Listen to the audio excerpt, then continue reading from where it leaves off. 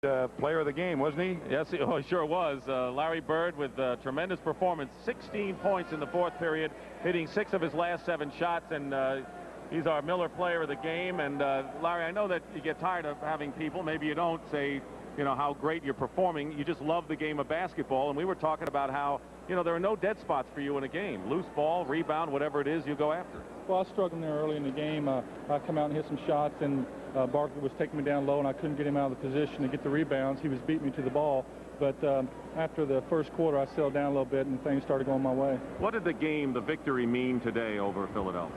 Well, we had a big week this week. We played L.A. here at home and beat them. Then we went to Indiana, had a letdown, and we came back here today and proved that we can beat the Philadelphia 76ers. They're a great basketball team, but we still think we are. Larry, how do you approach playing the Sixers, you yourself personally? I mean, it's a rivalry. Is it really a big rival for you personally? Well, it sure is, because every player on our team is an excellent basketball player. But when they got Moses Malone, Andrew Toney, and Julius Erving and Charles Barkley in there, it makes it very tough on us, because we're a good defensive team, but we're not a great individual defensive team. We can't stop guys one-on-one. We have to depend on help.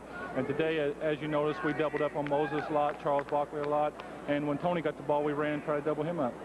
Well, you certainly got that fast break going today, though, didn't you? We sure did. We tried to get Danny out on the wing and push the ball up to him and try to make things happen. When Danny's hitting his shots, when he's running the court real well, we're an excellent basketball team. We just saw you make a heck of a move against Dr. J on the baseline. The two of you don't really guard each other that much, do you? Well, he guards me most of the time, but I don't guard him except in special situations. He's very tough for me to guard, but if I can put pressure on him on the defensive end, I can make him do things that I want him to do. And today I felt that I had to make him play defense, and after I did that, the game was definitely in my hands. Well, Larry, I want to thank you for stopping by. Congratulations once again for being the great player that you are and showing us that Larry Bird magic.